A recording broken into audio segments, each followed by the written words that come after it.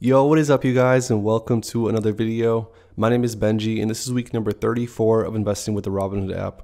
The jobs report came out as of this morning and there's been a huge increase, actually 2.5 million, as the economy starts to recover from the coronavirus. Keep in mind this is trailing data, so the economy and Wall Street has been going absolutely crazy since the start of the market today, and we are seeing some huge gains in the portfolio finally. The portfolio at one point hit over 194,000 and some change, but currently we're at 193,358 and some change. We are up $4,443, up 2.36% as of today. Over the last week, we're up $11,400, up 6.27% over the last week. The last month, we're up $18,000 and some change, up 10.27%. Over the last 3 months, we're up $9,000 and some change, up just under 5%. And then over the last year, we started this portfolio just a little bit over 34 weeks ago. We started the portfolio at the top of the market, started investing, and it's pretty much been investing ever since, all the way through the downturn, all the way back up. And here we are, we're positive now, $4,500, up 2.39%. In today's video, I want to go over all the trades that I did make as of today. I want to show you guys my options trades that are expiring today at the close. I think we'll have a good idea of what's going to be happening with those. Then, because the market has shifted into an upward direction and stocks are getting more and more pricey, I want to go over a few companies that might still have some value in them, but also might carry some risk as well. And then at the end, we're going to answer some viewer questions and comments as always. All right, you guys, so even though the market was pretty green today, there are still a number of companies that I am down in my portfolio. So I still do want a dollar cost average consistently, even when the market is moving into an upward direction. So the stocks that I bought today aren't the giant names that I've been buying pretty much for the most part during this entire downturn. Since the market does seem to be recovering, I want to give some of the other stocks a little bit of love, grab some more shares, and like I said, dollar cost average. So I did grab 5 more shares of Pembina Pipeline at $27.50 per share. Still just dollar cost averaging. I'm pretty close to all of my average prices now as far as where the market price is at, so we are getting there, you guys. Then I grabbed 4 more shares of Main Street Capital at $35.01 per share. Then I grabbed 5 more shares of National Retail Properties at $40.15 per share. And then finally, I grabbed 20 more shares of Stake Industrial at $28.37 per share. I grabbed the most of Stake Industrial because this is probably my favorite out of this bunch. And I did have a few more dollars to move as far as dollar cost averaging with Stake Industrial, so I did go ahead and buy a decent amount of shares of Stake Industrial as of today. All right, next, you guys, as far as the options trades that I made as of this week, you guys know that this is probably the most options trades that I've ever made in a single week.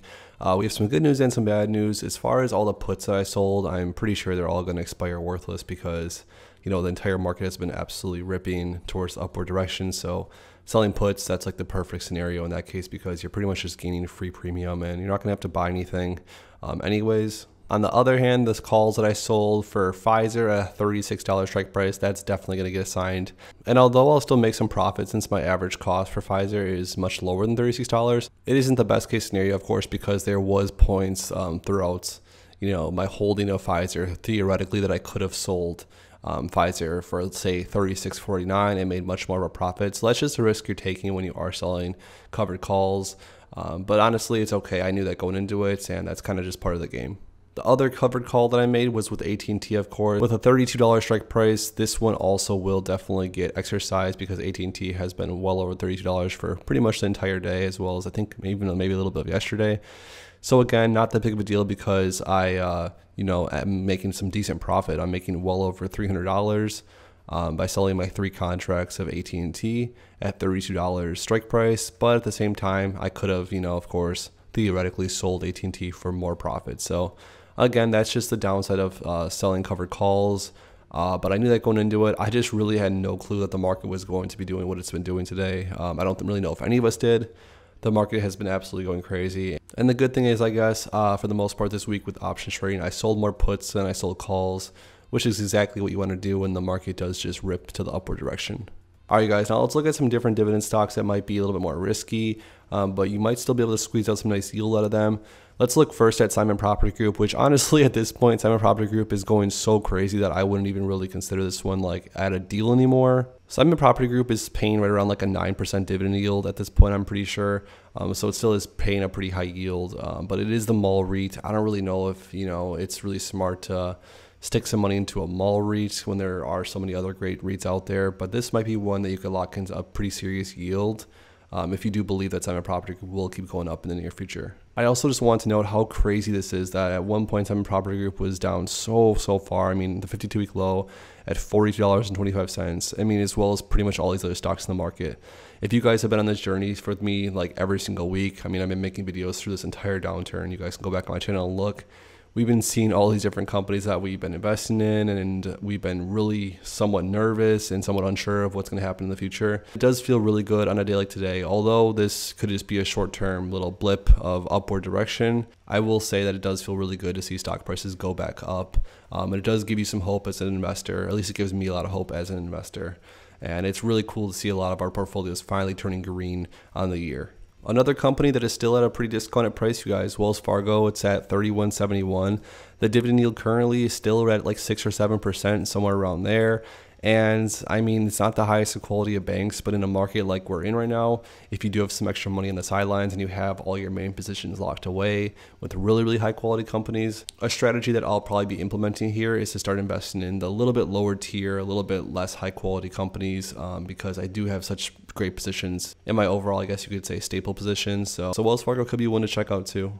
Another high yielding dividend stock is EPR Properties. EPR Properties, 52-week high, $80.50, the low at $12.56. So if you did get in down there, congrats. That's a great buy. But EPR Properties is still somewhere in the middle of the high and low, so this could be one to grab. The dividend yield currently is at like 11%, so it's definitely one of the higher yielding dividend companies that could have some value left in it. So EPR Properties is another one on my radar.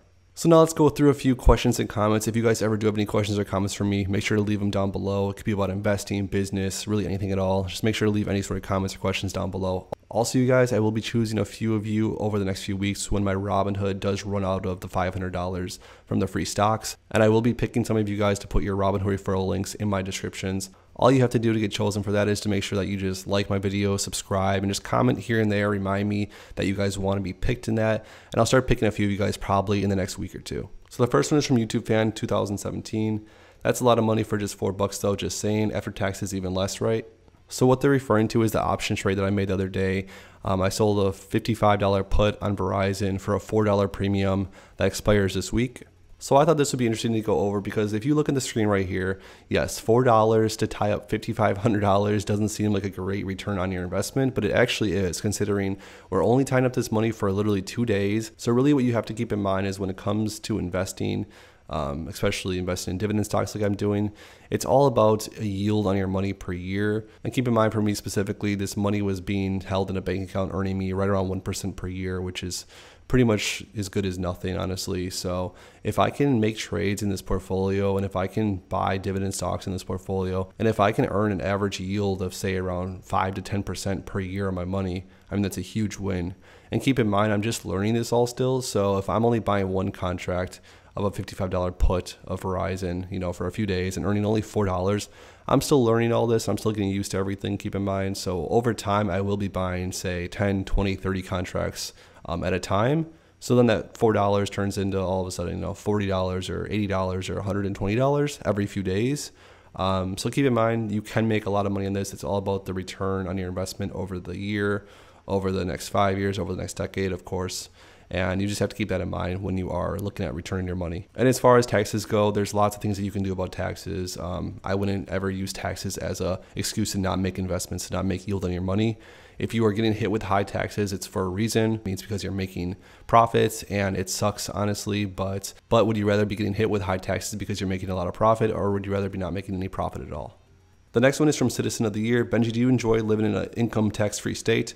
How much do you think you save just by doing that? So this goes pretty good with the last question. Yes, I do live in an income tax-free state. I live in Florida. I moved here a few years ago because of that reason. I was living in Wisconsin at the time, and I was paying, I don't know exactly, I want to say 7, 8, maybe 9% per year of all my profit was going to the state for state income tax. And I did some of the math with my accountant. We went over things, and we figured out that, you know, if I moved the company to a state income tax free state like Florida, Texas, there's a bunch of them. You just have to look around. I picked Florida because I liked Florida the best out of the list. After looking into things, I figured out that if I moved the company and myself, of course, to Florida, moved to Miami, I'd be saving $50,000 a year with the amount of income that I was making at the time, or I don't remember exactly, but I would be saving a lot of money, pretty much all the money that would cover like most of my living expenses. So because the business was doing pretty well and everything, so I figured that out and I moved the company and myself to Miami, Florida. So I'd definitely recommend any of you guys, if you guys own a business or want to start a business, look into that. It might help you guys in the long run and it might save you guys a bunch of money. And the last one today is from Money B. What's stopping you from flipping houses? And did you say vending machines? So yes, I do own a vending machine business, you guys. I do own a vending machine route around Florida. I have gumball machines placed in various businesses. I work with a charity as well, so I give back to the charity a percentage, and then I keep the rest of the money and reinvest in the vending machine company. I've been running vending machine routes on and off since I was a little kid. It was one of my first entrepreneurial experiences. And the thing that's stopping me from flipping houses right now is just the amount of time that I have in my day. I spend a lot of my time on my businesses currently. I spend a lot of time trading stocks. I'm really enjoying the last year of my life that I really went deep into investing and learning everything I can about this entire world. And I really love just documenting it. So I'm spending pretty much all my time on the things that I'm already doing. I really do not have any more time to start walking properties at this moment. Although I wanted to, about a year ago, I wanted to start maybe flipping properties or owning rental properties. But at this point, to be honest with you guys, I'd much rather just put that money into a company like Realty Income. Let Realty Income, they're the experts at this, let them do the work for me and pay me my nice monthly dividends. I'm much more motivated to just buy some more shares of Realty Income at this point, instead of getting into my own, I guess, real estate endeavors. That is going to do it for today's video, you guys. Thank you guys so much as always for stopping by. Make sure to like this video if you guys did like this video. Also leave any comments or questions you guys have down below. I'll answer a few of them in the next video. Also, make sure to subscribe, you guys. Monday's video and Monday is going to be very interesting because the market has just been absolutely ripping recently. Who really knows what's going to happen next? Are we going to have a little bit of a pullback and grab some more deals? Or is the market going to just keep going green? Who really knows at this point? Again, thank you guys so much as always for stopping by, and I'll see you in the next video.